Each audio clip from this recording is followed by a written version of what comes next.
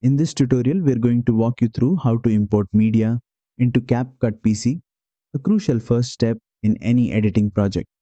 First, open CapCut and start a new project. You'll see the media library on the left side of the screen, which is where all your files will appear once imported.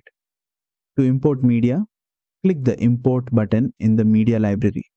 This will open a file explorer window where you can navigate to the folder containing your video clips, audio files, and images.